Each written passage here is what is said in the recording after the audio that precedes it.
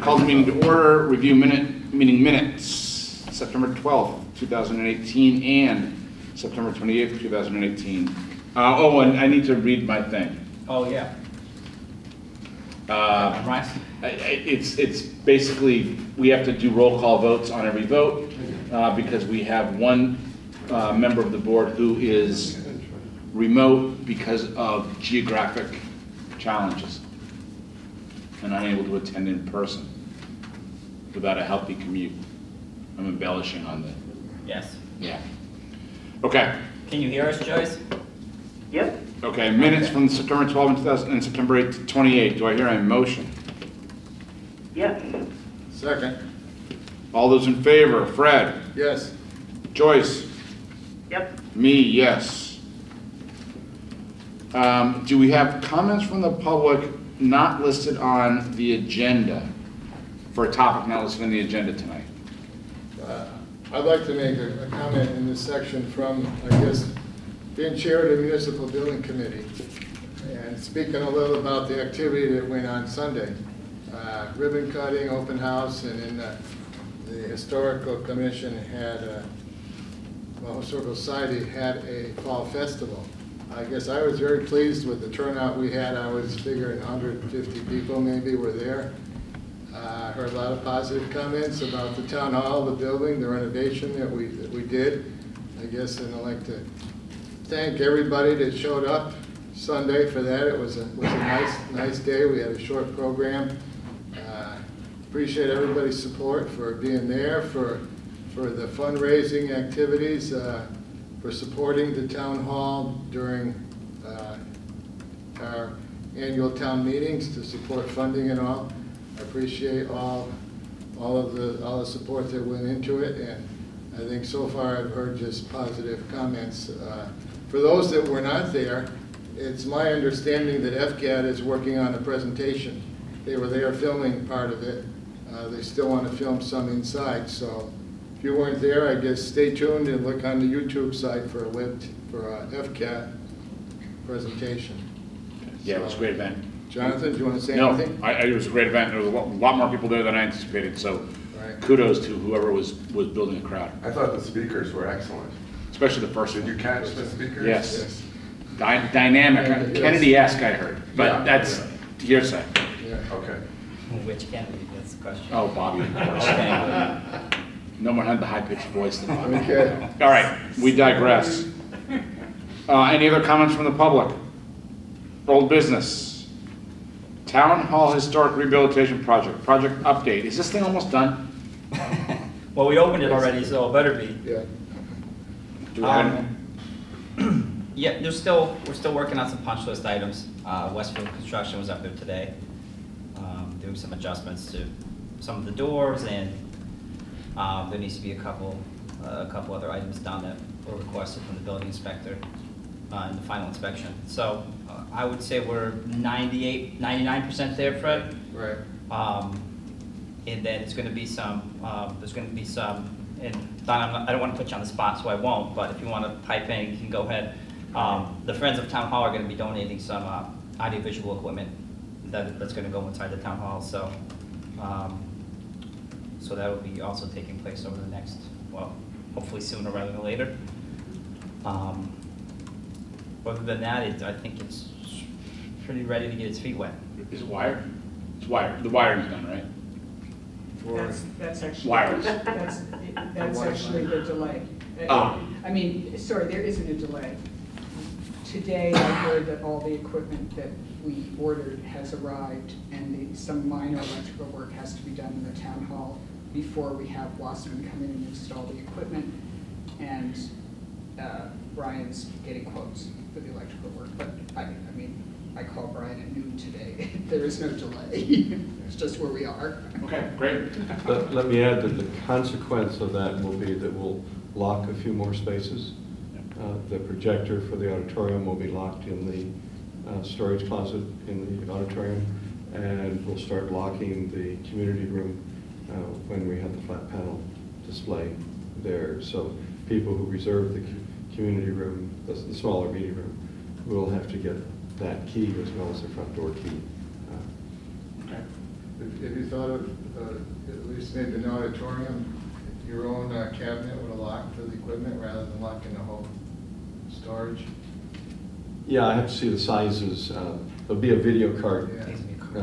and that may be too big. If you build a cabinet around it, you might not be able to maneuver in the closet. But we'll see about what we can lock there for the microphones, which would be the easily portable part of that. But we're going to have 3 microphone stands. We'll have 6 mics, 3 wired mics, 3 wireless mics. The electronics will be mounted on the stage, and that will be a locked cabinet. But the question is how to, and the question is, what can we do in the closet in the auditorium that could leave some access? Right now, there's nothing that people need access to other than the AV stuff and the screens, which haven't been installed because we have the storm windows up. And we may never put those screens up because whether it's air conditioning or winter, we probably want the storm windows up. So Brian, is the building all wired? I mean, is it all, I guess, wired for the Wi-Fi and Comcast and all that, or is that still, where do we stand on that? There's internet to all of those data ports that are there. Okay. We could probably still use 1 or 2 wireless routers to be installed. But where do we stand on moving the equipment from the center school over there? That's, I don't think there's any equipment that's going from the center school to the town hall. Well, the FCAT stuff that's there for, I don't think that's ever gonna go to the town hall. I think that equipment was, I don't put FCAT on the spot because I'll have to ask Chris, but I thought that the stuff from the center school was ending up at the Deerfield Town Hall. okay, so that can be shut down? I don't Maybe think Joyce that's knows. technically gonna be a realistic thing, that there's gonna be some hub there in the center town of Whately that communicates with Deerfield Town Hall. Whether it's located at the center school, the library, the town hall, possibly any of those locations are possible, but there should be, that equipment will have to reside somewhere unless they've changed something about their system recently that I don't know about. It's not gonna be brought here. Yeah, it wouldn't come to the municipal offices, it's geographically too far away. It would have to be one of those 3 buildings that's kind of in the center of town there. Okay. Well, I'll follow up with Chris Collins on what needs to be done there. Does that sound like a plan? Yeah, How's the veneer on the concrete block? Are we going after that? Yeah, that's one on the punch list, yeah, that's a punch list item. I don't know if that, I don't think this is the first time, but the AV equipment that the Historic Commission has purchased, I guess I'd like to thank you for doing that and for dealing with Westman Associates to get the best equipment there. I think the town appreciates all your efforts. The minutes should show that that's the Friends of Town Hall. Yeah, it's not the historic. Okay, Friends of Town Hall, okay, Friends of Town Hall, for doing all of that for the town. I think we really appreciate that. Otherwise, we'd be out looking for a contractor to do that, so. Joyce? We got looking for money to do it. Yeah, I was just gonna say that I think Watson gave us a substantial discount as well. Yes, So yes. that, I don't mind acknowledging that in the public forum. Okay. Should do that. The only other thing that I wanted to talk about, and apparently it's a bigger hornet's nest than I would have imagined. But I've been approached by, and I'm sorry I didn't pay attention to this more closely when the project was being put together. I've been approached by more than a couple people now about the lack of handicap accessible parking in the front of the building. I understand that the slope where the former handicap building or parking was is too great a slope for compliance purposes in front of the post office. However, there doesn't, by my layperson eye, there doesn't appear to be a slope in the spot to the right of the ramp between the 2 buildings. And I do think that the optics of moving a handicap parking space from the front of the building to the back/rear of the building isn't a good optic. And I think it merits a conversation about putting a handicap slot in that spot to the left of, or to the right of the ramp area that is between the two buildings that goes to the sidewalk. I can comment on that, Jonathan. We've heard about that already, a comment from other people as well. What we're going to do is, there's going to be a sign put up in the parking lot on that driveway in front of the Smike's house telling people handicap parking is in the rear. Keith has agreed to put a sign there. He's also agreed to put some kind of sign by where you're talking in the front for not handicapped, but maybe disabled or whatever we call it, elderly people to park there. Limited mobility. Limited mobility people to park there. If we put a handicapped parking spot in the front, we're going to lose 2 spots, possibly 3, because you need so much on each side of the handicapped parking space, and it has to be wider than what's there now for 1 space. So minimum, you're losing 2 and possibly 3 because you need that walkway bigger. So to lose 3 spots for handicapped, I think the building committee thought that there wasn't justified. You've got 3 spots. Correct me, Brian, is it 2 or 3 in the back handicapped? Two in the handicapped, One in the back. And the reason for being in the back is they were closer to the elevator, the lift, and we thought people that would be coming to use the 2nd floor in the building would go towards the back to the lift.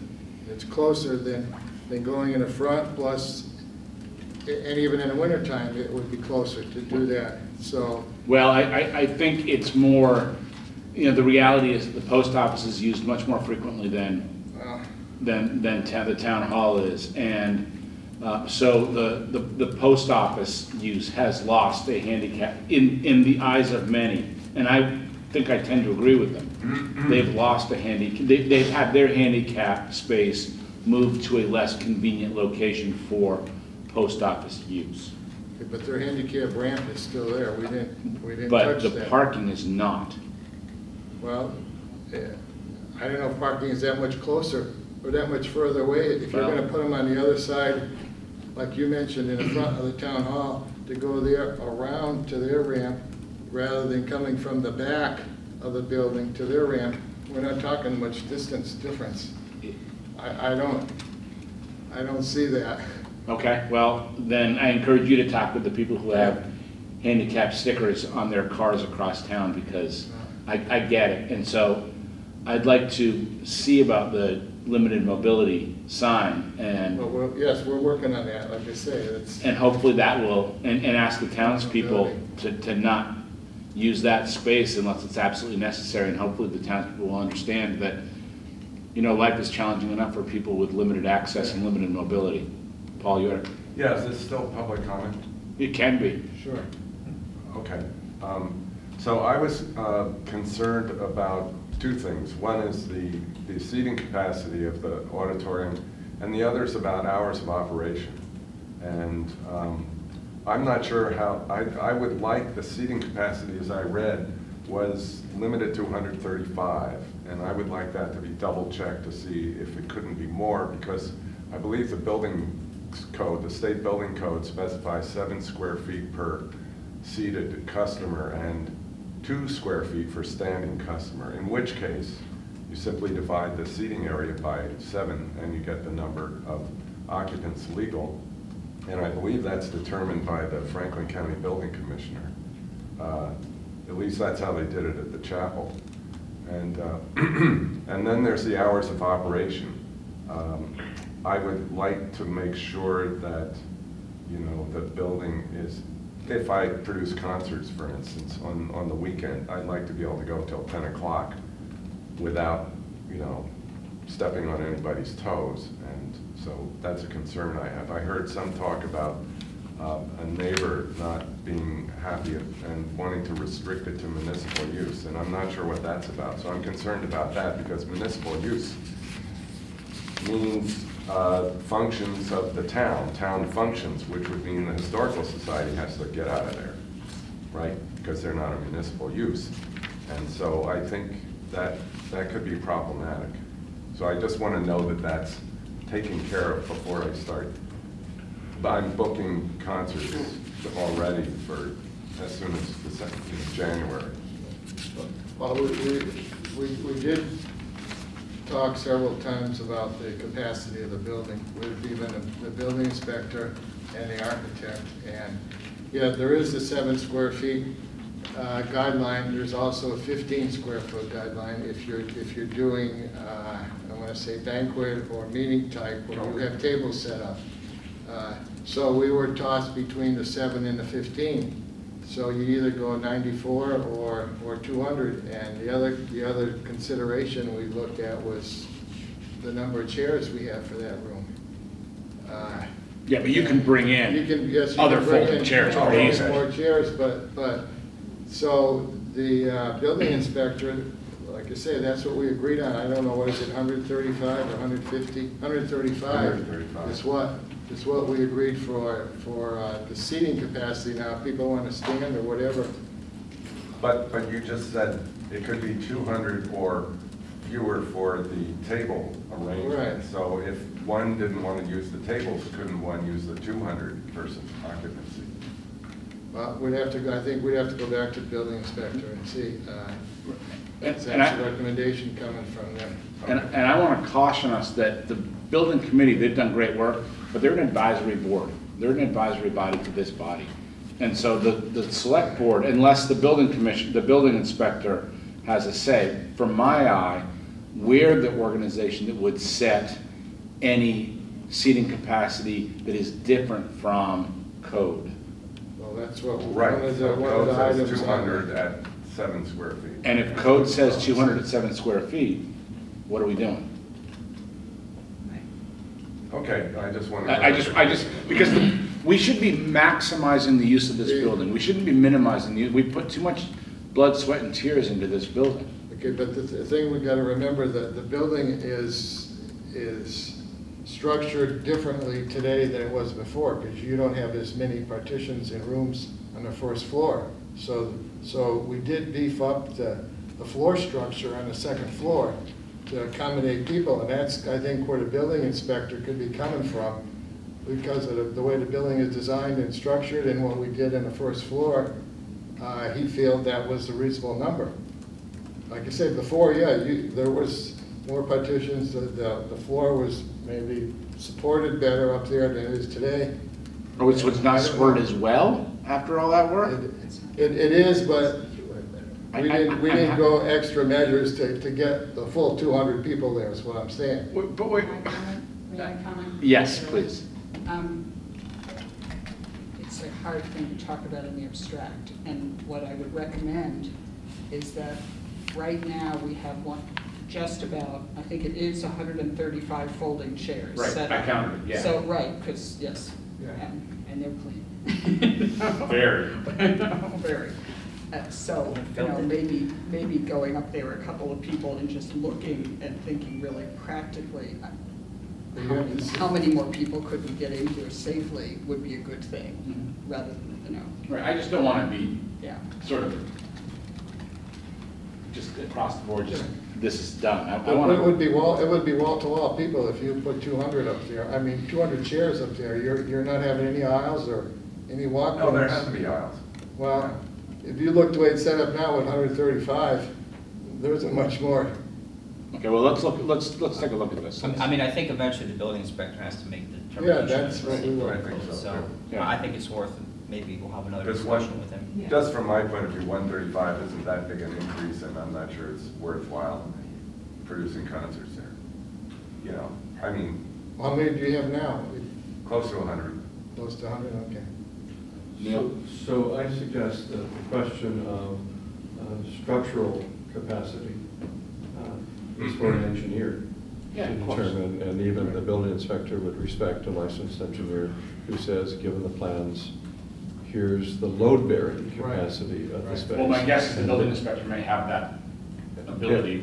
Right, but that's an engineering Right. decision. Then there is the capacity for how you pack people in. And I think the only other factor that you want to be careful about is that the lift is a one-person lift, and it is slow. And if you have to deal with emergency access, we need to have a clear plan for where people who need the lift would be staged so that the fire department could come get them, because, well, if we lose power, we can't get them out, and if we have power but work slowly, it will take a while, like 2 to 4 minutes per Well, I ride. have to believe there's code around that as well. But we just need to work out some Yeah. details, and I'm used to buildings having a fire-safe staging area where people who can't get down the stairs go to this area, it's an assembly area, and the fire department knows that, and the fire department comes to provide lifts if needed for those people. So we need some details before we just say we could take, we're accessible and we can take. I don't think anyone's doing that, but okay, yeah, I agree. Well, yeah, we need that before we can arbitrarily say, I think we wanted 200 or whatever number. I think there's, like I've been trying to say, there's justification of why we come up with that number. And it was just proposed, it's in the use policy, it's proposed. The building committee hasn't said that that's a definite number, but we're still. Well, that's one we're of the still reasons I'm here. Yeah. I saw it was proposed. Right, it's proposed, so. It did come from the architect, so we'll have to. I talked to the architect Talk to also. George. Yeah. Okay. Other comments? I would just say it can be just spelled out that safe capacity and number of chairs available could be spelled out in the final document, because they're two different animals. Okay. Since we've sort of morphed into a conversation with the town hall use policy, let's continue, since it's next on the agenda.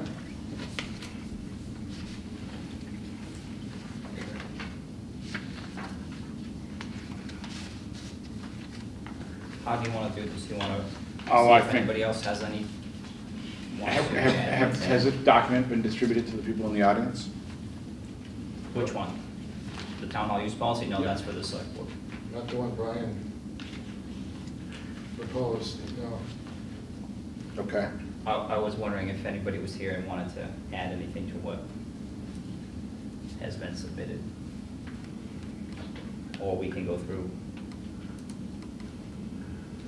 what I've put together. I think we should, depending on if anybody has any extra comments, but after that, go through your document, Brian, because there's some decisions that we need to make before we can finalize this and put out another version for people to comment on, I think. So I have 2 comments, if I may. One is to reinforce the suggestion that several of us made that as a policy to be voted by the select board, it seems that this is remarkably detailed, and it would mean that any amendment would have to come back to the select board. Make more sense, it seems to me, for the select board to set high-level policy and to commission the town administrator to deal with all the details of this, rather than every little thing coming back on appeal or amendment to the select board. So operationally, it seems to me the initial draft was far too complex to be a policy, and best divided into high-level policy and then let the town administrator work on details that can be more nimble. So I just want to reinforce that point. The second point is that our conversation about capacities anticipates the possibility of there being tables in the auditorium. We have no tables in the auditorium. Trucking a bunch of tables up by somebody, we don't have more than 4 indoor tables, which are down in the meeting room. Trucking tables up for an event that needed tables is going to crush the building, in my view. There's no way to get them up there without wrestling them up the stairs, banging all the walls, and as a maintenance issue, it will leave the building shabbier event by event. So I caution that somebody needs to think very carefully about how tables could be gotten to the auditorium before we imagine that the auditorium is open for business with round tables, rectangular tables, or whatever. It is a nightmare of manual labor that is likely to end up butchering the stairwells, the carpet. And so let's be really careful about that, else we lose the good condition of the building in a hurry. Can I ask a question in there? Mm-hmm. Neil, is there a place on the second floor where folded tables could be stored? Because that seems like it's a lot. I mean, if you're having an event, I'm thinking of many events, town meeting, you need a table there for the town clerk. Often we have people with tables with town-related events. So I can completely see the need for having some tables up there sometimes for reasonable events. If there were a place to store them up there, then you could just have tables you could get out. But I've having not been there since it was renovated, I don't really know. There are 4 6-foot tables in But the those are downstairs. No, them were wood. No, there are 4 6-foot tables. The wooden tables. Wooden tables. Are there, but that's not suitable for a banquet or some sort of dinner. Right. But for select board Would be nice. and finance committee in a town meeting, that would be adequate tabling. But it's just that you could not have whatever you want, 12 or 20 dinner tables without trucking them up, and we don't have storage capacity for that many folding tables. Okay, yeah, I was thinking of a handful, certainly less than 10. Yeah, we have room. We could have 4 or 5 more tables that would fit in the storage closet for the auditorium, but we would not have room for a dozen or more. It strikes me that if someone wanted to use the upstairs for an event that would benefit from round tables. I'm envisioning the Boston Pops with their round tables, and people eat their cakes and pies. That any organization that wanted to do that would have to hire a company, the equivalent of a moving company. Rental company. That could, but a rental company who really knows how to get these things in and out of the space, because I mean, these people can get things in and out of space that you'd think the building was going to be wrecked, and it's amazing. But short of that, I think that my thought would be that there does need to be some protection of the building, but that shouldn't preclude, if someone has a good case to be made for how they will get tables up there, short of a bunch of 14-year-olds trying to earn a couple bucks, running up and down the stairs. I think that should be open, but maybe Neil's point about the building use, it's too specific. I don't know, I don't have an answer to that, but Yeah. I want the building to be used, otherwise we just went through a huge thing for nothing. But then, May I? Yeah, go ahead. I agree with what you just said. I also think, and I think I put this in my lengthy comments, that it would serve the town well to do some staging in terms of the types of events we test over, sort of have a 6-month period where we're not launching into that kind of untested, but we're doing things that we know how to do, so that we figure out what haven't we anticipated, what are obstacles that we just didn't think of, but test that with kind of smaller scale events that aren't high risk, and certainly I would recommend restricting use in the near term, and I'm not talking about years and years, but the near term, where somebody in the town is clearly the sponsor for that event. The draft use policy has a kind of catch-all category of other, and by implication other means not a town event and not an event sponsored by someone in the town. And that, I think, we probably ought to push off a little bit till we've tried a number of different kinds of events where we know the players. And again, because there are lots of organizations in the Valley that are looking for good venues, and when we have the first one from outside do something in the town hall, we want to make sure it goes right, because word gets it around. You know, this will either be a good place for people to choose or not a good place. I'd say two things. What's I guess different now in the building, all the walls and the stairway are painted. Before, they were natural or rustic or unpainted, so if you scuffed them or something, you would never see it. Now it's painted. If you touch it with anything, you're going to have a mark there. The other thing is the more people we have, more capacity there, we're going to need probably more parking. And you know that people keep saying, well, people will find parking. If there's an event there, they will find parking somewhere on the street. Well, yes, that's true. I don't remember lately having anything of 200 people there, and I don't know the capacity next door, what their facility is, whether it's 200 or even probably less than that.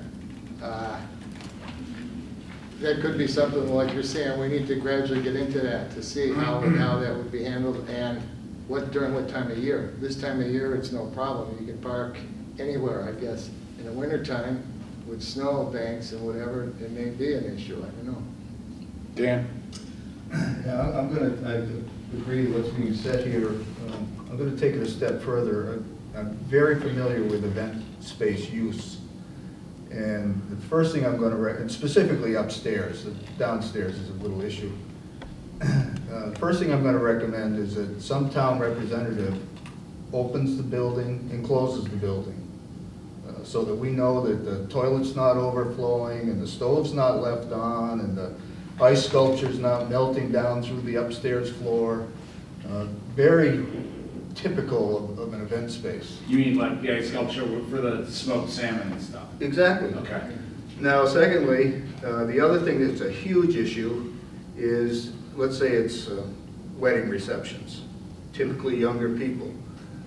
Yeah, all of a sudden it becomes tailgating. Everybody sets up their bars in their trunk. So in the event spaces I'm used to, a specific person's hired to monitor the outside so that it's not a liquor party on the outside that's then brought into the inside. So I think we're fooling ourselves not to think that we need to hire somebody 4-hour minimum that controls the key and controls the building. I know Mr. Abrams is helping out, but I don't think he's interested in taking over a monitoring situation. But I think the town's going to need it. We put $1.5 million into a building to give somebody a key, say, have fun and drop the key off in our lockbox when you're done. That's absurd. I don't see that as any kind of practical event. It's one of our decisions we need to make is whether we allow alcohol or not. And maybe that's But even if you don't, I'm telling you right now, the alcohol's outside in the trunks. Because most of the people coming to a wedding with the young people who get married, they're not even legal to drink. So it's all happening outside. So now you got a whole other issue, especially because we're going to be parking up and down Main Street. It's just something to think about. I'm not too worried about Watermelon Wednesday because Paul's in charge. But if somebody from any other surrounding town's in charge, and they don't pay attention, you know, we've got $1.5 million sitting there. And I know we want to use it, but I think we need to use it right. And what I'm seeing so far, I don't think we're planning that. I want to second Neil's suggestion about the policy separation, just to make it more doable and more realistic. I also want to say that, what was I going to say? senior moment. Yeah, well, I'm feeling a little out of it. Oh yeah, So anybody who uses the space would have to sign, I think it's in the policy, they have to sign some sort of contract with the town saying the space will be returned in the condition it was found. And so if there's any damage, the user would have to pay for it. It's remediation. Security deposits. Yeah, or something other. like that, sure. Or other. And there's also wording about insurance that the town should ask people to take out for certain types of events, Right. such as a wedding. Regarding the issue of illegal drinking outside the building, though, that we do have a police force that could be informed when there are events to make sure that that sort of thing is not going on. Because there is a container law that should. Right, yeah. Yeah. I'm Ruth Leahy from the Grange, and if by chance that there is tailgating, which tailgate drinking, those people that are renting should pay for the police department, not the town. That should be included. My father was a policeman and broke up a lot of problems. I think they should pay for it if they have a problem. We should be reimbursed. Okay. Other comments? Okay. Oh, can I add? Yeah. Ask,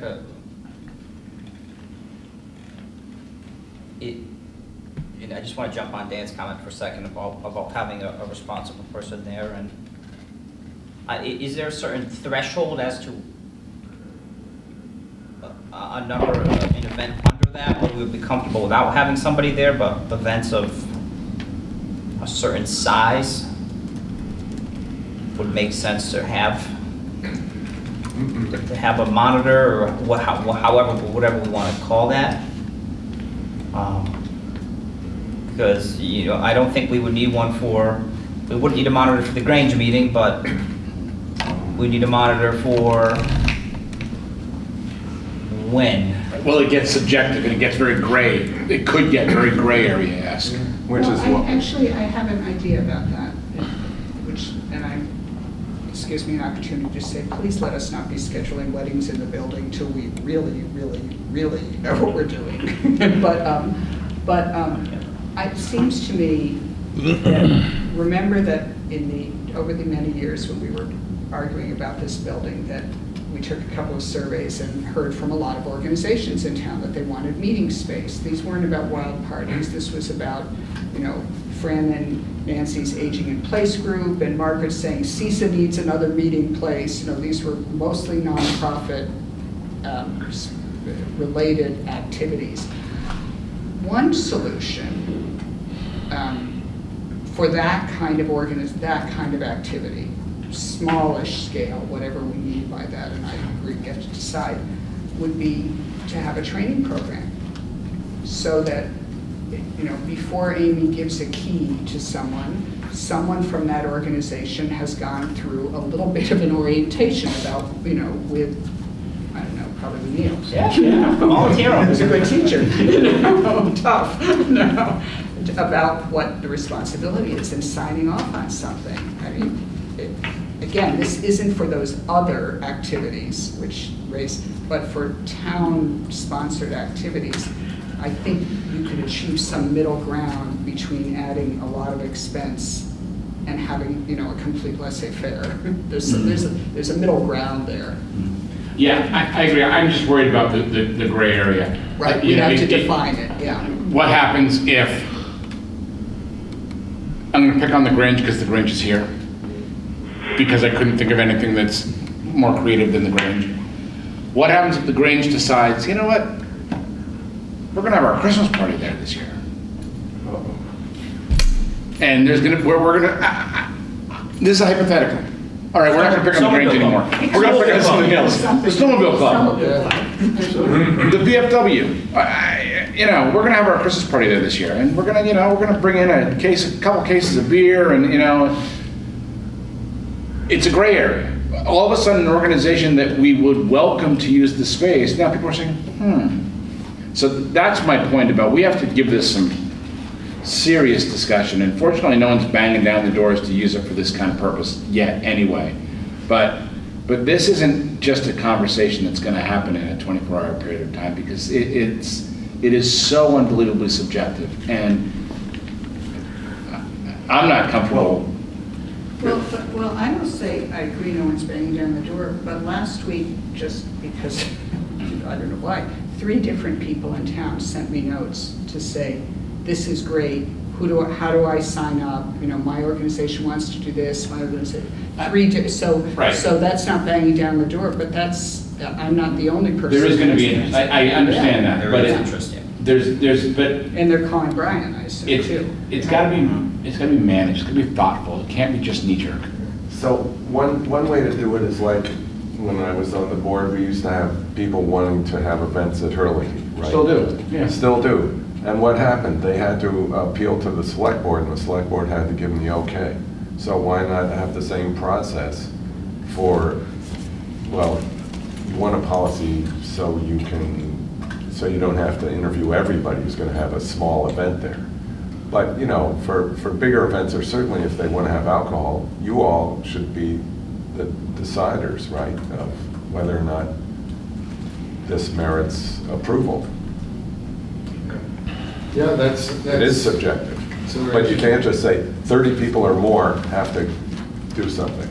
That's very arbitrary. We also can't discriminate on age and all that kind of Right. stuff either. So I think, you know, looking back at why do we remodel the town hall? Why did we do it? Was it to make a venue for anybody to come and use? Or was it because the building needed to be renovated? And my first reaction is the building needed to be renovated, regardless of what we did. Or who was using it, the building needed to be renovated, and it would be used for town departments, functions, and whatever. That was to me, that was our primary goal in doing it. And now, it's great if we got other people wanting to use it, but the concern is, how do we manage that? And who is going to manage that? I mean, you're looking at staff here that's already have enough on their plate to do without being a facility manager, or whatever you want to call it, or event organizer. Well, this is where I think we go back to Donna's idea of, we have a test period, and this is going to be an evolutionary product, I'm Right. sure. of course it is. Right. And it can go both ways over time. Yeah. But I'm going to, and I don't want to belabor this too much, but I'm actually going to question, Fred, your feeling that this was done because the building simply needed to be renovated. Most people would say renovated if there was a purpose, and if there was no purpose, not just renovate the thing because it needed to be a fixer-upper. But also, and Donna can correct me if I'm wrong, but I think the largest grant we ever applied for to help rehabilitate this building was a cultural facility grant. So it wasn't just a town office supplemental meeting space. It was a planned facility to make Whately a fun, cool, sexy place to live. Did we get that grant? No, we didn't. But and by the way, Dan, It was the largest, but we didn't get it. one of the criticisms was that it was too officey. Well, and the real criticism was that we had no business plan, which we are now proving. Right, right. Made my point. I We think need a Brian and business I knew plan. at the point that we were kind of making up a couple of things before we got to that. Yeah, question. well, that's grant writing in general, as you But know. other than that, it was lovely. So, anyway, I think we need, I'm going to suggest that we have some ad hoc group get together and really, we haven't thought this thing through. We just haven't. I'll just add one comment to what you're saying. Explain it was renovated so we could use the building, not just to renovate and sit there. It wasn't being used because there was no handicapped accessibility, the bathrooms weren't acceptable, and there was no heat upstairs. Without that, regardless of who wanted to use it, it wasn't allowable because of that. So even if you didn't have any use, at least that part needed to be done to preserve the building and make it available. Okay.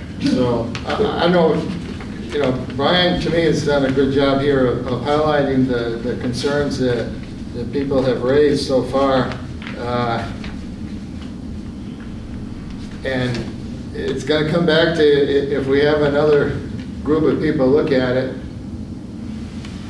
a summary come back to the board to decide, do we agree with all this or not?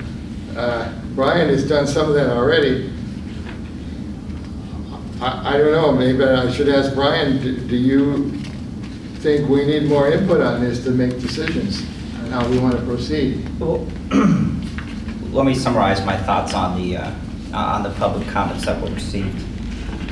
They ran, I mean, it was a wide range of comments. Some of the comments were, some people wanted X and some people didn't want X, and well, I'll just use one of them. Some people thought the hours of operation were not late enough, and some people thought they were too late, and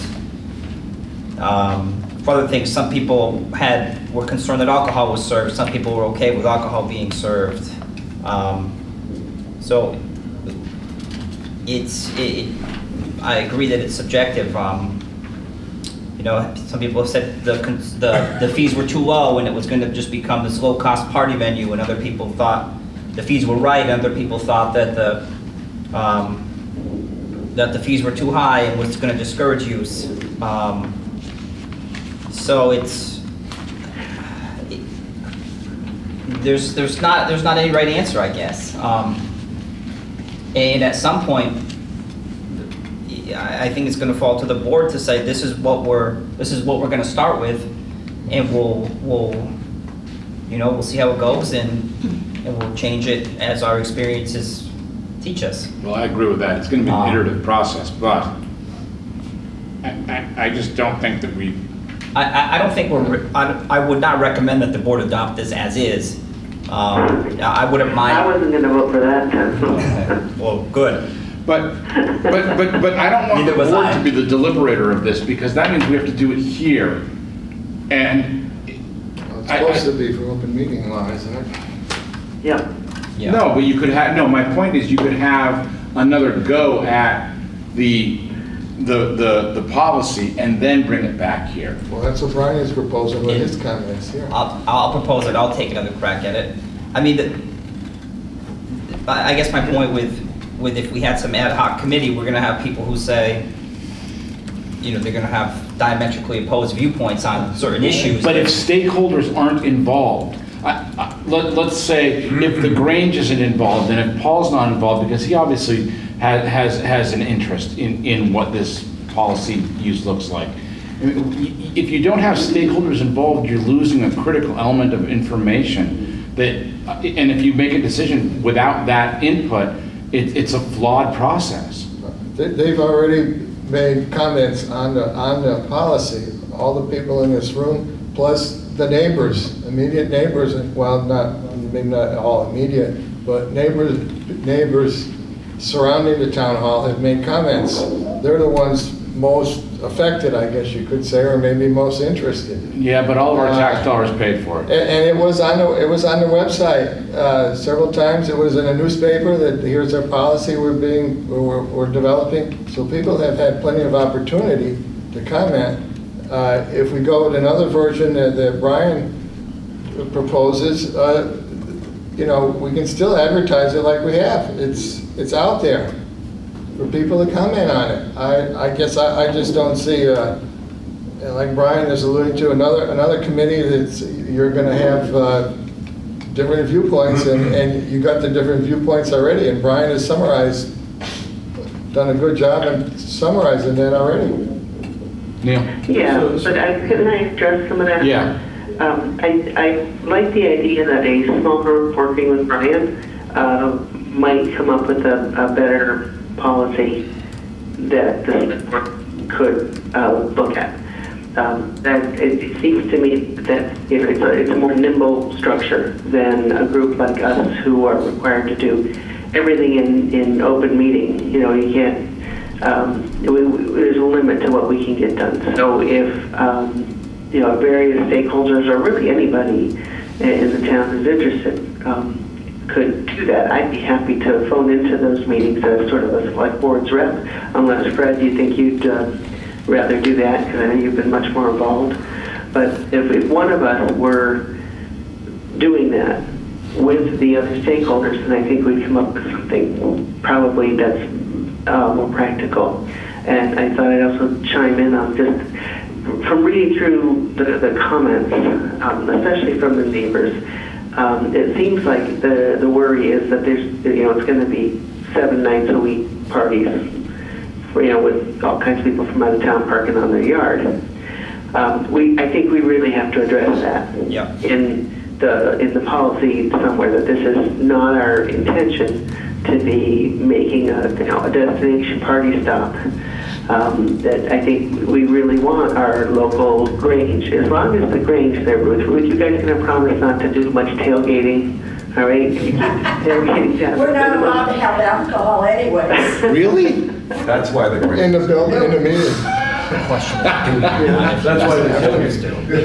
No. You need to amend that bylaw. Okay. Right. So if the Grange and the Historical Society keep their tailgating to a minimum there, then yeah, I think that was obviously a joke. But you know, I think there's a solution here. I liked what Donna had said about staging, in the sense that, hey, we're starting out now.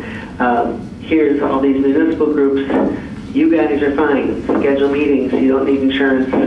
But you do need to work with someone to get a key, and you do need to understand a bit about the building before your group can start meeting there regularly. You know, and then kind of work your way up from there. I know all along that concerts were something that we had thought of for that upstairs room. I don't know how to stage that in, but that seems like something where we've certainly got somebody who's willing to work with the town to make sure that the building is taken care of, and that sort of thing can happen routinely. But it doesn't have to happen for just anybody who comes along. I like the idea of, for certain events, having when we do things at the Universalist Unitarian Church in Worcester, they have a word that sounds like it's from The Hobbit or something, like a prefect or something like that. They have someone who you have to pay for to be at your event, if you're not already associated with that church. That's a very reasonable thing for a big event. So maybe, some events, the ones that I've been to, my friend who happens to be a member of that church is the prefect, I can't remember the right word, for Watermelon Wednesdays. We pretty much know who's going to be that person for Watermelon Wednesdays. I think this is all doable, but it might not be doable in open meeting to work out the nitty-gritty details and the timeline. I'm fine with putting restrictions on what can happen during the first 6 months, the first year, and then reassessing after a year. I'm fine with saying no events with alcohol for the first year. You know, just as we're working out the kinks. Or no events with outside caterers. No banquets. We don't have tables for it, and we don't want you tracking your tables up and down our staircase with your 14-year-old movers. I think it's okay to kind of phase those sorts of things in as things arise, and as we come up with other policies, like, hey, who can be the proctor or the steward for any group that's going to be using the place. But I do think a small group might be able to work this out a little bit better. I agree. And let's keep in mind also that the litmus test cannot just be being a Whately resident, because having dealt with Hurley for several years now, the bathrooms are continuously left unlocked. There are a number of flaws with that, and it's not simply out-of-towners who don't take care of these things. And so let's remove the halo from our town a little bit. So I think some kind of a stakeholder, people who have plans to use it, so they can chime in. And maybe we should reach out to those individuals, and Neil should be on that group, and I think Paul, you should be, and then the Grange should be, you know, but people who say, I want to use this, and here are my concerns, because if those concerns aren't voiced, what are we doing? Neil? So I have two suggestions. One is, I think there's a compromise between consulting and forming a committee. And that is, I think if Brian remains the actor, charged to consult with known interested parties and reporting on what he learns. I don't think you want to get into a committee with divergent opinions trying to take votes to see whether it's a vote of 3-2 or 4-3. All of this is just votes. Right, Yeah. so I think you want advice. You want input to Brian. Brian summarizes it so you know what it is, and the charge is consult. So redraft it, get comments again from key players to see how close this comes to meeting their needs, or if there's still objections, and report what those concerns are when the proposal from the town administrator comes back. I think that's better than forming a committee, because then somebody who wasn't on the committee wants to know why some were on and some were off. And so I wouldn't go to the formal structure. So that's suggestion number one. Suggestion number two is, we have town groups. Let's start with town committees. And maybe there are a few other town groups like the Grange and Whately's Aging in Place group. There are some groups that have been using other spaces responsibly, including this building or the Congregational Church. Right, so there's some groups that maybe in a reasonable discretionary way, you could go ahead and say to Brian, use your best judgment for the current regulars who use town spaces or have recently used town spaces. Then we can go ahead and get started with a very modest set of operating principles. Here's how you check out a key and so forth, and get started. If we have to wait till you voted a complete policy, and then you got to deal with who gets a waiver on the insurance and so forth, it's got to be January before you get anybody in the building, and you've got groups that would like to have some modest meetings in the building. And it seems to me sensible to go ahead and authorize Brian to allow usage where he has no doubts. And where he has doubts, he can say, I'm not ready yet, I need a policy, we're working on it. But where he has no doubts, that he could go ahead and issue keys and get them back promptly and arrange for an inspection to be sure that things were left in good order. But let's go ahead and get the building I was assuming that committees would be able to use the building like any other town building right away. And maybe I'm wrong about that, but it's a town building. Who cares what committee wants to use it because they don't have the meeting space somewhere else? Why? You're talking municipal boards and committees. That's what you mean by municipal committee? Yes, Yes. as a start. They So are. that- And include the Grange in that, even though they're not a municipal. You got the Grange, you got the Historical Society. VFW if they want to come back to town hall. You've got some other groups that are not municipal officially. Yeah, I agree with your 2 points you're making, Neil, about the first one, Brian, coordinating and getting more input on the revised version. And your second comment, today if somebody, VFW wants to meet there next week, we know who VFW is, or Snowmobile Club. If Brian feels comfortable with that, let him use the building until we develop a formal use policy. I mean, you're going to monitor what they're doing. It's not like carte blanche, they're in there and out. So. I know I chuckled a little bit when you offered Neil to do the training or orientation, but I think that's I think that may be an important thing that we could do. We could have these groups, before we give you a key, you need to go and learn more about the building and go through this process, and I think we can sort of control we can control who's gonna use the building in this interim period that way as well. Okay, so I'd recommend that Brian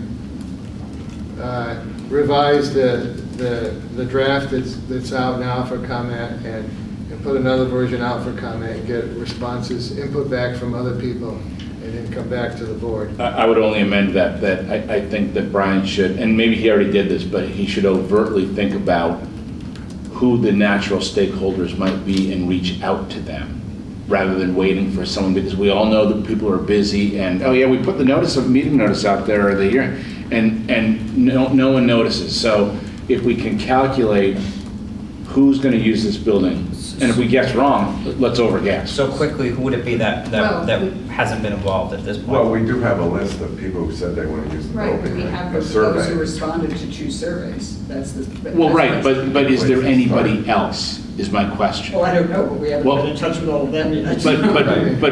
But Brian has a pretty good sense of who might be on that list.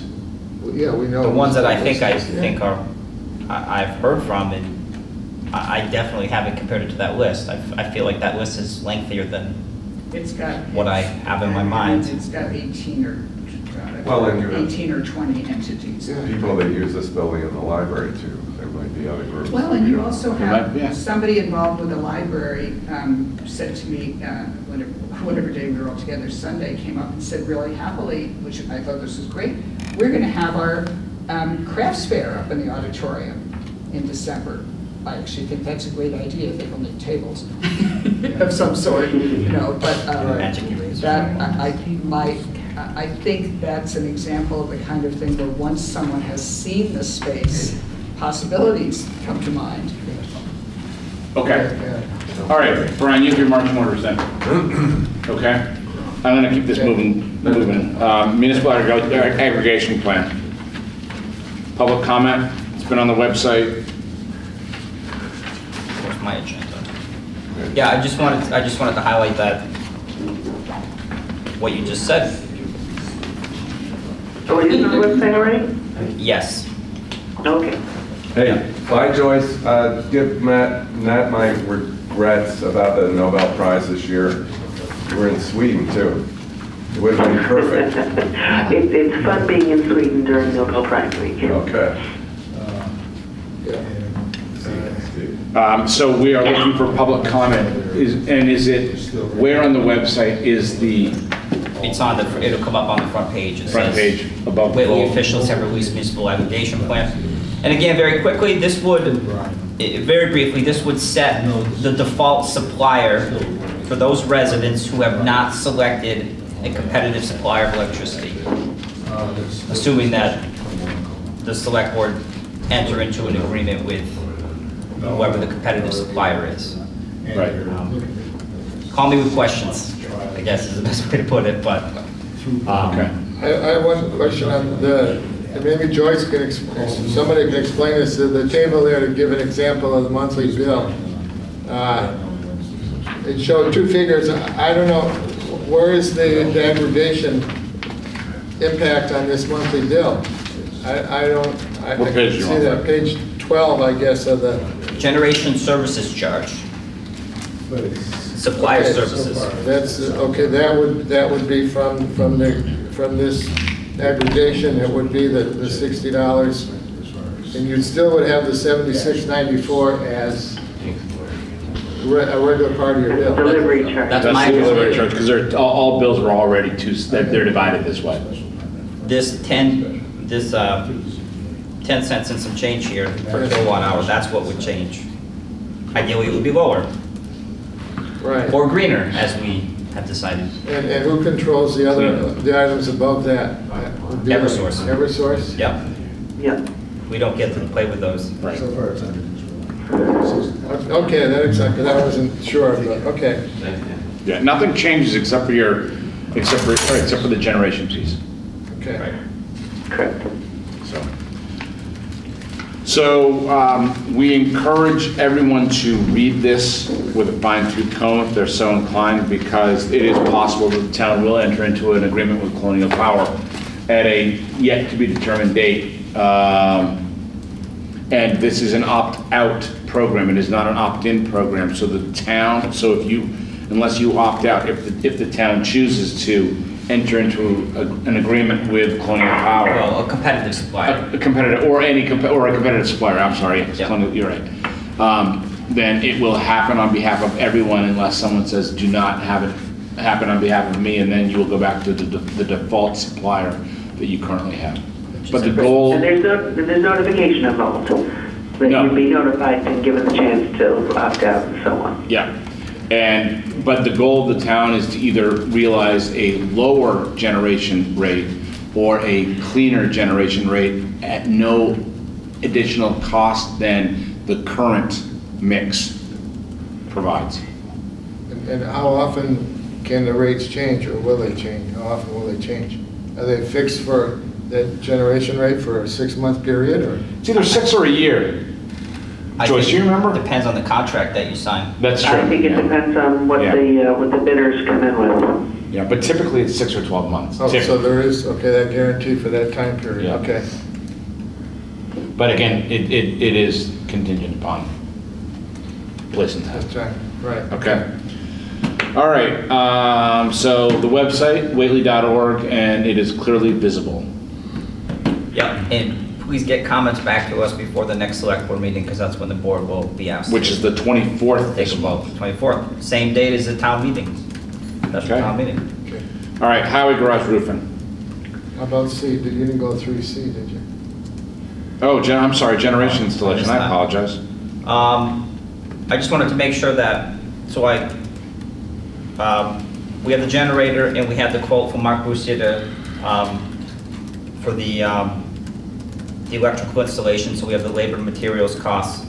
And it's well within the funds that we've appropriated. I just want to make sure that the board's okay with us moving forward with Mark and getting this installed. Keith met with Bob Lesko to look at locations as to where the generator might be installed, and they were thinking,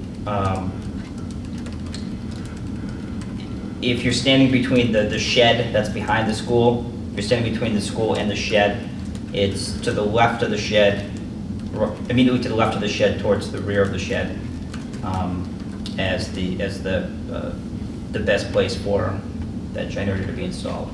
It's out in the open, it's not in any enclosure. No. I mean, it's a self-contained Self-contained. generator, but, and there's talk about maybe putting up one panel of fencing there. But it provides for the straightest shot for the electrical conduit. And really we can program the generator test on the weekends when nobody's at the school, and, you know, our hope is 99.9% of the time that generator's never used, because if it's being used, then, if it's being used for a long Summer period of emergency. time, we have bigger issues than Yeah. Yep. that, so. Okay, that's fine. I'm okay with that. We don't need to vote, do we? I just want to make sure we're okay. Yeah, okay. Going ahead. Yeah. Fine, It fine. sounds like it puts it close to the neighbor's house. Did you see the site? I don't think there are any houses back there. No, there are no houses back there. There's no house to the, It's all field. to the There's north? one on the north side, there's, Yeah. Yeah, but that's really close to the road. It's nowhere near where the school building is. Yeah. No. no, it's He's way out by us. playground. He's in a butter to the school. I just make sure we're I'll take a look. we're not blowing exhaust into his shot. We should have. I say thank you for this excuse for me to pull up the assessor's maps on my computer. Right. Feel She like really I'm does right enjoy there. doing that. But it's a fair point. The abutter should be notified about what. That's a fair It's point. gonna crank once a week. Okay, what's the map show? I'm pulling it up. Come on, come on. And is this open view? Right, it's not like I'm right there next to you. Oh, okay, okay, I forget, you're long distance, okay. It's got. Right, so I'm getting. It's got a muffler. it's got a muffler, and it would be positioned so it would go back away from the school. Right. Again, this should not be running. Right, no. And if it is running for long And the periods of time. test only has to be a test for a short period of time. Yeah, they usually. I'm not sure exactly how it is, but yeah, I do. And this is fueled with diesel or propane? Diesel. Diesel, okay. Joyce? Yes, What- I'm looking at it, and what I'm seeing on the assessor's maps, okay, there's the elementary school. Well, if it's behind the elementary school, then it's almost like the school building is in between between the generator and the nearest house. Now, there's a structure at 36-1, that might be a farm structure. It's Sanderson. So it looks like it's long and skinny, looks like a barn. So there's a barn nearby. That could be the one that had the fire. That might have begun. Yeah, that may be gone. Right. Is that to the south of the school? The parking lot. To the south. Yeah, that barn is History. met its maker. Yeah. Yeah. And then there's another thing out in that field there.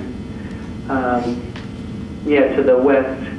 That's kind of, To the west. far away. That's really far away, yeah. The home is definitely much closer to Long Plain Road. But the home's to the north, right? It's to the north, right? There's two on the north side. Yeah, they should be notified, but I don't see this as an issue, because it's also close to the road. Right, that little hut is actually on there, so, the place where you're talking about doesn't seem to be adjacent to the property line with the house, but it is adjacent to property lines with the two farms there. Okay, let's notify that property owner. Now, highway garage roofing. High garage roofing. So, we went out for quotes to do the highway garage as Didn't required. they just get a new roof up, recently? No, Seems like we keep re-roofing that place. No, never. Well, it needs to be a new building at some point. You're thinking of the police But we'll put the station. old roof, Joyce, for you, we'll put the old roof on the new building when that happens. Okay. we'll rebuild the walls. Just jack it up. So we went With my out luck, someone's gonna think I was serious, by the way. so we I got, must be thinking of the fire station or something else. Yeah. Or the elementary school. Yeah. That's right. so we got quotes for We've done all three. we got quotes to do the work, and the lowest quote that we received was a bit confusing, and in my mind, it's incomplete. We asked for a total price to do the roof and then a price per linear square foot to replace the trim board. And then the references for the low bidder, there really weren't any. They referenced their suppliers as the references. Didn't provide any references. So I talked with Keith about this, and our feeling is that we should go with the next bidder,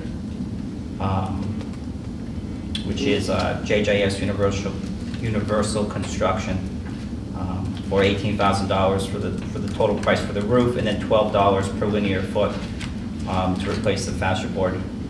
We checked references that they provided, and they all came back as having done good work, and the references were all municipal entities as well. So there's information on this that's not complete, clearly. Yeah. Because total price per foot installed is $7.50 for a total price of $26,500. No, it's two separate items, Jonathan. The total price, well. Total price is just the roof itself, and then the fascia Right. board is under. Okay, that's not what it says here. That's why I said what I'm looking at is not complete description. Right. That's, so the total price in the fourth column, from left to right, Yeah. includes 2, 3, 4. the fifth column. No. No, it's Because we don't know 18 how plus. many, once they start tearing off the drip edge and the gutters, they're not gonna know how many linear feet are deteriorated that need to be ripped off. So what you do is you get a price per a foot, linear foot installed. So it's 18,000 plus whatever else. The fascia needs to be done. And we're sure that 18,000 or 19,000, and the 18,000 plus $12 per square foot is gonna be cheap, linear square, whatever, Yeah. is gonna be less expensive than 26.5 plus 750 per linear. We know that. Based upon the size of the roof. I've talked to Keith about that. It depend, yeah, based on his knowledge of what he believes that needs to be repaired, yes. Okay. I don't have a problem with it going to 18,000. I guess one concern I have, and I don't know what he's replacing on the fascia, only what's rotted or damaged, and then you've got to paint it, keep it painted. I don't know the extent of how much of that needs to be replaced. If it's a lot, maybe we should consider going with either aluminum or vinyl, and it's done. When the gutter people do it, they put that up there, and it's done forever. Otherwise, if you're just patching here and there, he's going to have to paint it every 10 years or whatever. I guess I would go back to Keith and ask how much of that, and if he's considered other alternative for replacing all of it. I mean, you don't even have to take it down to put in aluminum or vinyl. You just cover what's there. Yeah, but you can get to problems if you just cover it, because there's still wood underneath and water can still get in there and kind of rot the thing that you just covered with aluminum or vinyl. Well, but if you get the soffits that's vented, then you don't have the problem with moisture in there. Plus, it's open on the roof. It's open on the roof inside, Joyce. So I don't see the moisture problem if you cover it. Well, how did the moisture get there to deteriorate the wood that's there? I mean, there is moisture down in that area, and that's the problem. Well, it could have come from the gutters, from the roof and the gutters. If the gutters are too high, too low, the drip edge wasn't on properly, or it just wasn't painted in years and just rotted. So yeah, there's all kind of conditions. Yeah, no, I just went through this with my own house. Yeah, but it's and good contractors really told me that, you know, the gutter salesmen really want to just cover everything up so it'll look nice, but then you just won't be able to see the rotting on the inside. I'm just saying to be careful on that. I'm willing to put that in Keith's lap. I don't know the building that well, but you know, if water's there, yeah. You know, it can get into places and hide, and it's not necessarily our job to figure out which particular technique is going to be better for that structure. Well, I think that I heard that Keith and Brian both feel like the JJS Universal Construction is the bid to go with. So I will make a motion to award the bid to JJS Universal I Construction. second that. All those in favor? Fred? Aye. Joyce? Aye. Me, aye. All right, special town meeting, warrant articles. Are we ready? Ready to go through these? Yeah. And then we have a bonus one that was added today. Everybody has a sheet? Yep. So this is proposed for October 24th, 2018 at 7 o'clock in the evening. Article 1, transfer the sum of $655.79. That is of unpaid bills of a prior fiscal year. I think what happened here was at the end of the year there was an error in payroll, and $655.79 did not get paid to dues for the Whately Firefighters Association that should have gotten paid. So that, as I understand, as Linda explains it to me, there was a payroll mistake and that money is owed. Okay. Want to do these all at once? Yep. Okay. Article 2 is transfer the sum of $75.70 to pay unpaid bills of a prior fiscal year. That is unpaid or unreimbursed petty cash receipts from the library from fiscal year 17, I believe. For some reason, when there was a transition in directors, those never got cashed out. So we're trying to clean that up. Brian, do these warrant articles, the way they're stated, is that sufficient, or you're explaining what they're for? That's not clear here. Does it have to explain what they're for? No. not to pay unpaid bills of a prior fiscal year. I could add it in there if How we do want people to. know, or we know what Because it's they'll about? ask and if. Well, I know, but later on, it's history in a book. Yeah. We could add something there. Yeah, and for that, I mean, if you're not gonna add something there, then why have two articles? Yeah, why, or how many Right, you I- have, you could combine them. Yeah, Okay, let's keep going. we can do that. All right, good idea. Article 3, transfer the sum of $5,100 to pay accrued benefits of a, well, retired town employee. That's what we owe Mary Ellen for Uh-huh. sick leave, vacation, comp time, and those. That's what it amounts to. And that's an amount that we owe. Right, okay. Article 4, see if the town will transfer the sum of $24,000 to pay for the archiving of town records, implementation of a comprehensive records management system. Is this new information from, this seems like a big number to not do it, to not take it up at regular town meeting. Wasn't available then, was it? Yeah, well, but now we're 7 months away from town meeting. Yeah, I mean, What's the number? I didn't hear. 24. 24,000. And I just, we know how many people are going to show up. And I'm not saying it would not pass, but we know that we'll get anywhere from a dozen to 2 dozen people at this special town meeting, based upon historical Yeah. realities. And unless this is an imminent thing where crisis is going to prevail time after time, I don't understand why this is. I mean, nothing's gonna, it's, nothing terrible is gonna happen if it's not on this warrant. It's gonna delay or continue to Delay the delay work. the build out of the offices. Why? Because we need to get all of our records, which are spread out over that warehouse, spread out over this backspace here. We need to get those organized, and we need to get those, the ones that belong in the vault need to go in the vault. And part of this money is for shelving that will go in the vault, so those records will be able to be moved in there.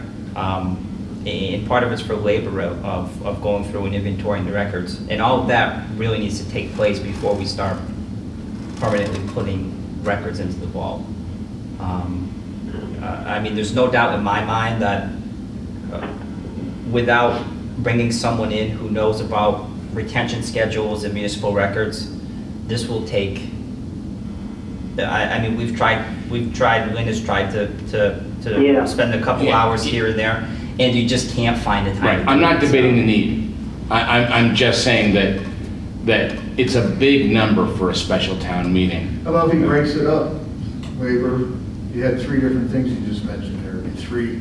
But it's the same company or same group would be doing it, I think. I know, it'd be 3/8.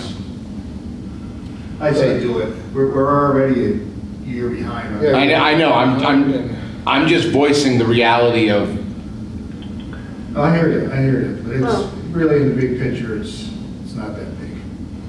I mean, we approved the generators stuff, well, that was on the town meeting. Well, the extra funds, Many years ago. I guess 18,000 for Keith for the town garage. I mean, it's just, Yeah, I'm less worried about the size. I'm Yeah. more worried about delaying the work, because I know we've been talking about this since forever. Since I know. before I was Yeah. on the select board. I'm not, That we've been, trying to get, Lynn has really been trying to get this done, and the need is there. I guess, I mean, it's the biggest item on the list, but, so that's certainly true, but if that work can get started sooner rather than later, I think that will help our town office be running better. okay, and again, I'm not questioning the legitimacy of the program or the Yeah. project. I'm just, it's, by my memory, you don't have many special town meeting warrant articles with that kind of a number. Right, but let's get the work started before the town budget season starts. Then if we can do this now, then we can have work done in November and December and January when it's a little bit quieter. I don't know if this will give you comfort or pause, but the finance committee met last night to discuss these and they approved.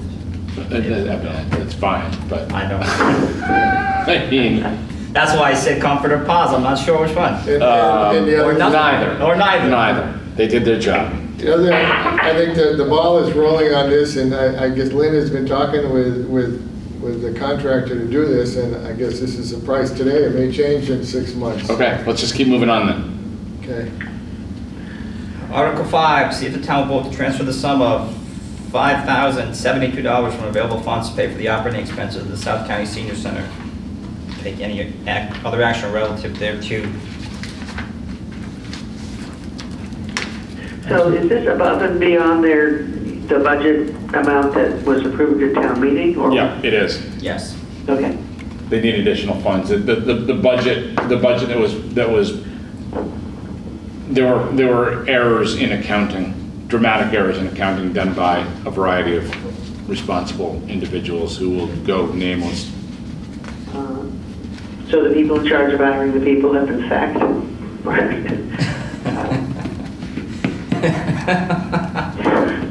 Article 6. Who are you two talking about? Your Monty Python reference there. Yep. Article Article 6. 6. We all approved this and said it was great, and then I forgot to put it on the annual town meeting warrant. And this is to transfer the sum of $5,000 from the Water Department Enterprise Fund to their truck replacement fund. So this is really just making amends for something I forgot. Okay. It's something that should have been done in April, but. And then 7. Article 7, you might recall when the select board signed a deed to the select board for the Whately Town Hall to satisfy the Mass Historic Commission, which is, yeah, I won't say it's a sham conveyance, but I think there's a nicer term for that. An ineffective conveyance, but town council recommends that we get confirmation from the voters of this conveyance. So I'll explain that better at special town meeting, but essentially that's what we're trying to do here, is a little bit of legal cleanup. Okay. Okay. So we have it on record that people voted about the town hall deed. That they accepted the town hall deed, which didn't convey anything, but anyway. Bureaucratic gobbledygook. And then the last one, Article 8. There's no way here. There's no way here. Yeah, it's fine. Oh, I sent it to you. Oh, Sent it to you late, but I will read it. Jonathan should know what it says. okay. Oh, yes. So, I had sent it in an email once I could have time to process the request. This was it's essentially a request from the Rec Commission to expand the number of members from 7 to 9. So it requires a bylaw amendment. So the Article 8 reads, to see if the town will vote to amend the general bylaw of the town by amending Chapter 43 Recreation Commission by deleting lined out words and replacing words with in underlined italics bold. Should be committee, not commission, I believe. Let me double check the bylaw. I'll double check the bylaw for that.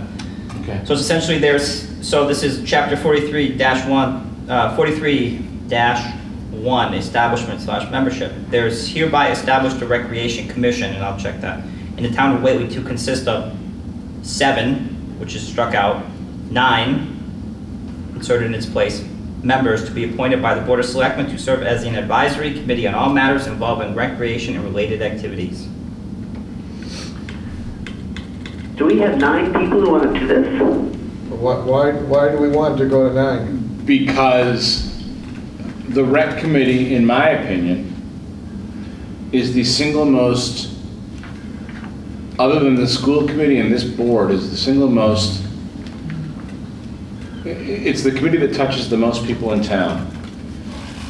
It is a committee that is typically made up of people who are both parents of young children and working adults, which is a formula for not having any time to do anything. So to actually accomplish something, you need more hands than ordinary, because 7 people you meet, but then no one has time to do anything. So this Right. will allow more hands to divide up what is a tremendous amount of work. Are there 9 people who want to serve? The jury's out on that one. Is there 7 now that are on? There are 7 on it now, but the point is that people are scared off because of the amount of work. And then it's a better problem to have trying to fill 9 than having 7, and it just doesn't. It's also, it's an ongoing effort that's 12 months a year, and because people's schedules are very cyclical in nature, you could have, if you don't have enough people to do something throughout the winter or whatever, you've got or the spring, which is more typical, you've got a dead committee, and it's a committee that really has more demands on it than any other committee in town, because we're touching 130 children a year. Yeah. Okay.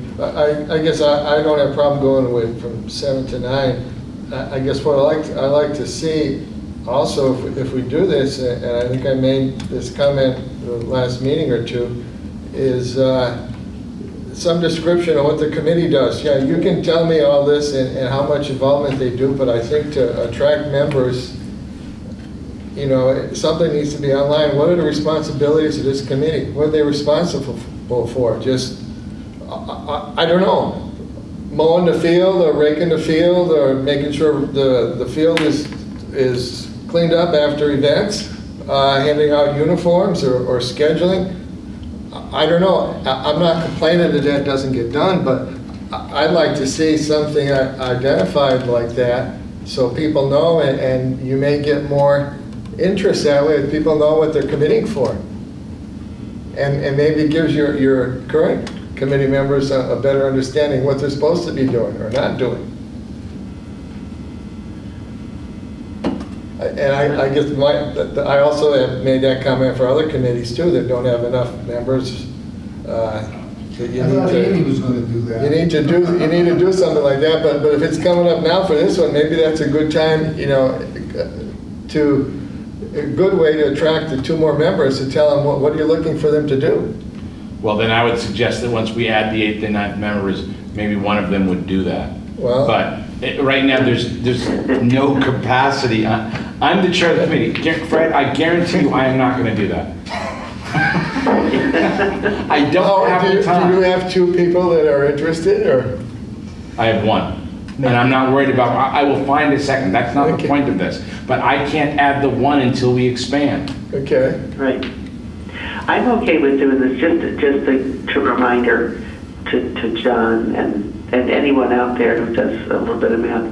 7 times 0 is the same as 9 times 0. Okay? Yeah. I hope this works. I do too. For the commission, but and I think because it's sort of an organic solution that you guys came up with, not something that's being proposed from the outside, that it has a much better chance of working than it might, just on the surface look like.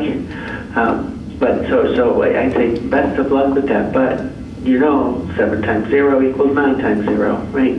I'm well aware, but there's going to be turnover on the rec committee as well. So yeah. okay. And if it helps get more people involved, then we got to try something. Yeah. All right. Is that it for the warrant? Yeah, so are you comfortable signing this, and I will make those corrections to the front page? Yeah, Okay. I am. The front page for the first 2 articles? Yeah. Okay. Yeah.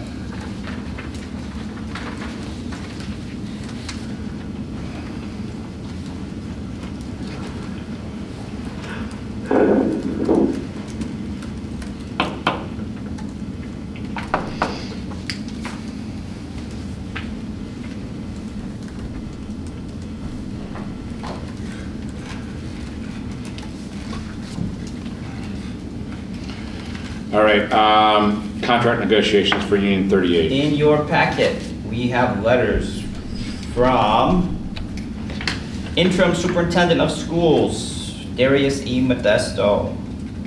It is contract negotiation season. So, as I understand it, and I was not around for the first, or the most recent time this happened, is that the 4 towns need to appoint a representative for the Frontier Regional negotiations. And last time, it appears, the letter says it was Tom Fight and Kevin's. So, Is he still willing to do it? I have not heard. No. Okay. So, The answer's no. No? let me, on a negotiating committee, there are not the municipal representative, but there are representatives from each of the towns. School committees? School committees, I believe, yes. Is that an accurate Yeah. statement? Okay.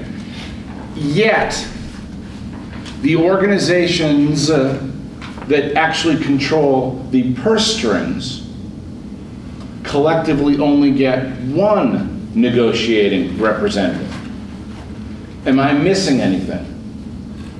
Are you missing anything? I don't believe so. No.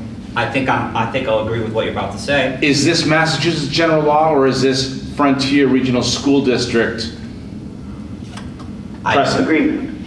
I'd have to look in the agreement, and I'm happy to look, because I think it's a little unbalanced. A little unbalanced is I'm trying to be nice. very diplomatic. But This impacts all 4 towns' entire budgets. And if I sat on this committee, which I won't, but I might say, yes, they deserve all the money in the world, but each town should have a seat at that table from the perspective of the organization that has the fiduciary responsibility. This puzzles me a little, Jonathan, because I was on one of these committees the first year. As was I. Elected when I think Paul Newland, or was it? Yeah, Paul had it, and when he left, and I went to some of these meetings. I think the other 3 towns had somebody there, but they. That was probably the elementary school Right. association. No, it was Frontier. I went to Frontier because they hired a consultant to make proposals, and it was Well, but let's keep, yes. the 2 groups, and I don't know why now there's only 1 representative. Well, let's be clear. There is 1 representative for the Frontier Regional School Committee negotiations with the Frontier Regional Teachers Association. Yeah. There is a representative from each of the towns for the Union 38 Okay, maybe that. negotiation. Maybe Yes. that's what I was. So there is a Okay. difference. Why there's a difference, I don't know. But, so I would argue that the Union 38 School Committee letter is spot on. It's the Frontier Regional that is a little skewed with its numbers.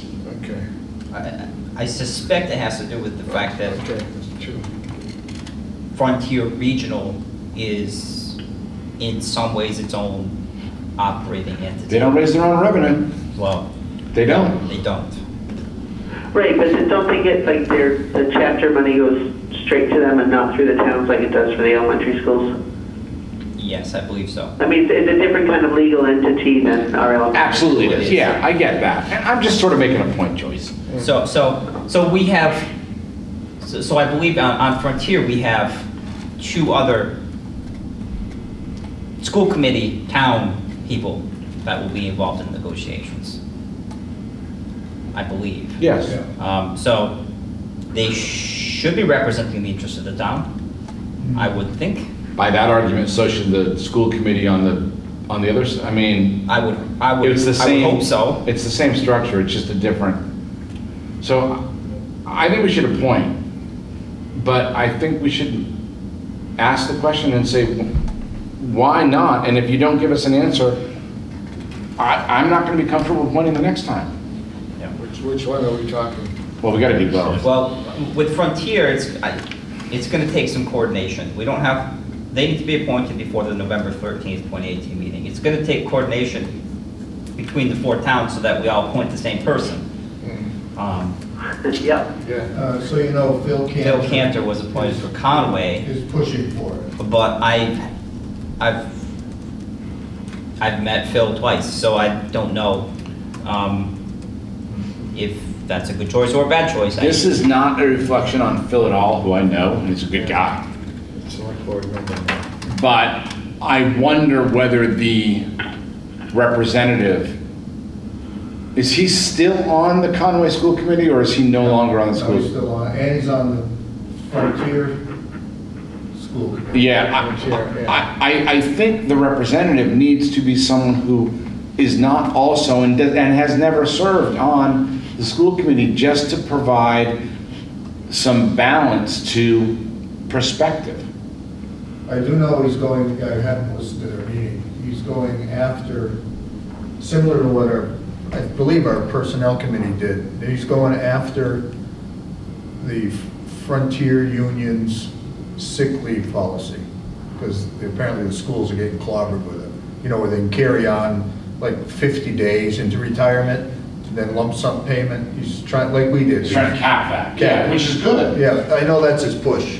Right, and again, it's not, Phil's a great guy, but I'm just, I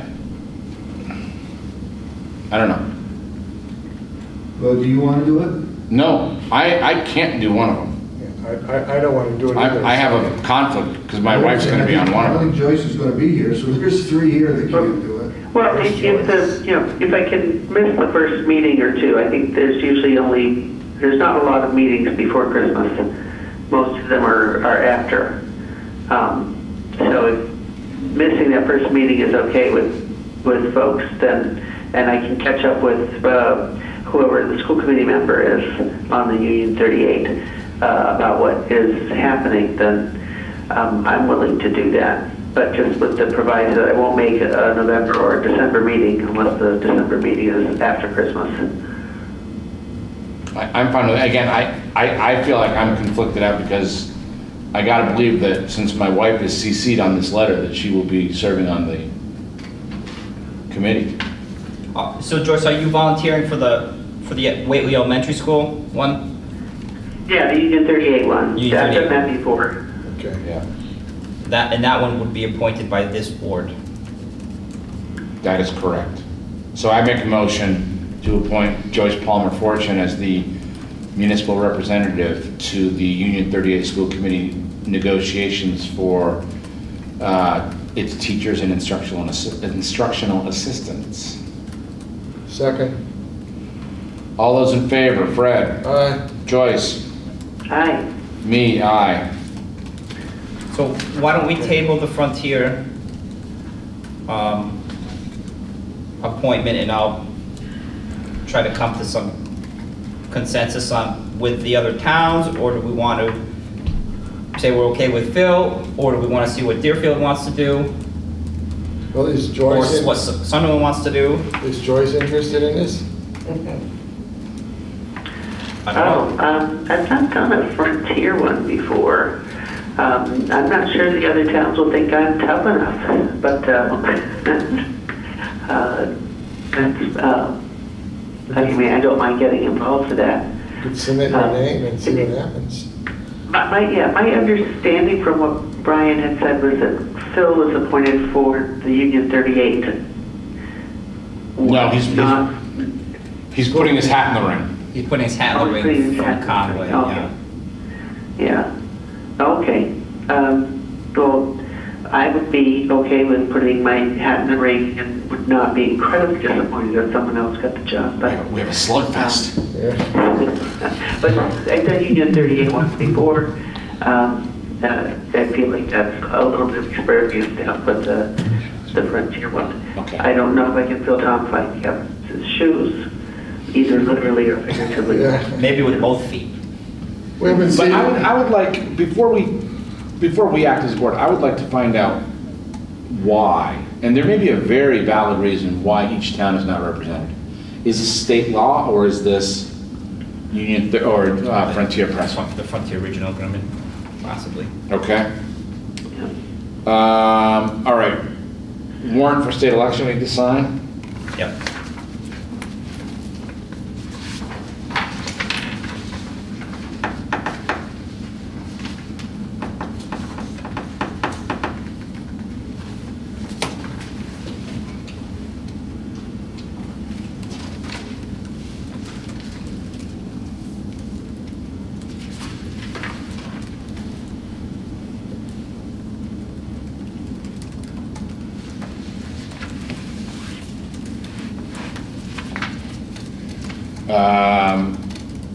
Pre-disaster mitigation grant program award? Yep. So a couple months ago, we applied, and a bunch of other towns applied as well. The Franklin Regional Council of Governments really spearheaded this effort. And they'll likely be the ones that would want to help us do this, but this is to update the town's hazard mitigation plan. So the reason keeping a plan current is that it makes you eligible for FEMA funding. This is the type of funding that the town used when the Mill River decided to change course next to the town's wells. Yeah. So we were awarded a grant of $9,000 from FEMA to update our plan, what we offered. So it's a 75%. They'll pay 75% of the total project cost. The total project cost is going to be estimated to be $12,000, but we can and we're going to use in-kind contributions to cover that $3,000. So in-kind contributions meaning we'll have department heads read the plan and mark down their hours, and they can charge it off that way. So we need to sign the contract for it. Okay. Well, actually, I think just Jonathan needs to sign it. What's the date of the current plan? Or when does it expire? Or when was it developed or whatever? I don't know off the top of my head. I think it expires in 2018. Oh, okay. So I think they were good for 4 years, so maybe 2014. They're good for 4 or 5 years. 4 or 5 years, okay. All right. And then while I'm signing this, reappointment of Julie Wagner to the Cultural Council. Yep. I would make a motion to do that. Second. All those in favor? Fred? Aye. Joyce? Aye. Me, aye. All right, here's the scary part of the meeting where we ask Brian if he really wants to give us any updates. How about you sign everything? Is that blue? I guess blue. Because this is one of these archaic ones that you have to sign blue ink. I like blue. All green little spots? Yeah. This is the fun of being the chairperson. I know. You get carpal tunnel syndrome. All right, town administrator updates. You don't have any? You're signing, I got some time. Wait, I just lost my little thing here. Whately Elementary School sprinkler system. I know you guys have all been waiting to hear about this. So the system I'm told the entire system has been flushed. It knocked out a lot of sediment and black stuff that was clogging up the system.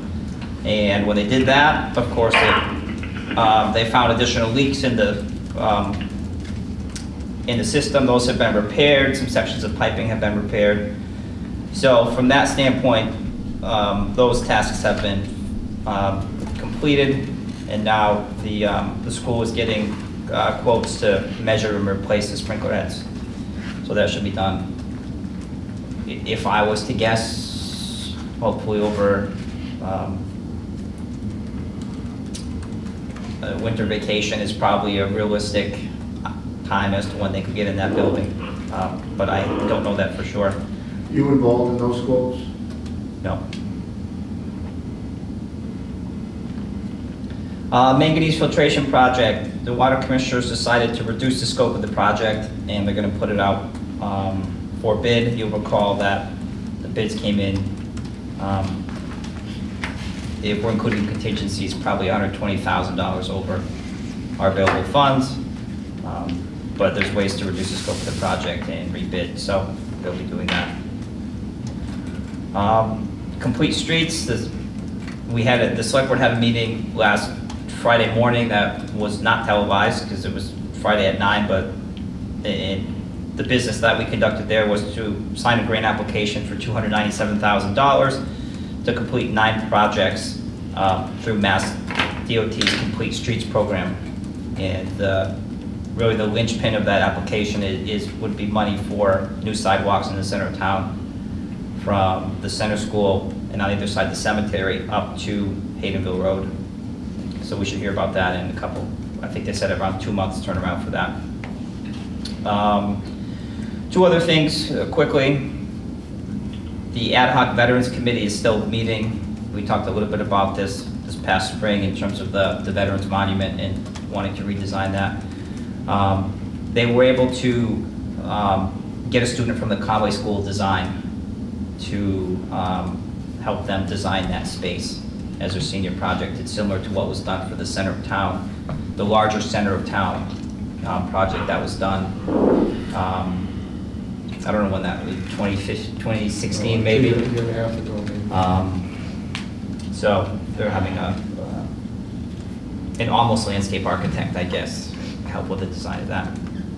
And just for your calendars, I know this is exciting to everybody, but there's going to be a Mass DOT public hearing on November 8th at 7 p.m. at the Deerfield Town Hall in relation to the resurfacing of routes 5 and 10. And a portion of that will take place in Whately. I'm sure it'll be really thrilling. So. What portion in Whately? Do you know where it starts? I think, I haven't, if my memory serves me right, it's going to be, it's certainly going to be north of Christian Lane. I think it's a lot further up by the diner. Also somewhere near the diner. I believe it's going to be up. Yeah, because they stopped there. just before the diner on their last resurface. Yeah, So it'll be from the bridge north, probably. I believe so. Yeah, okay.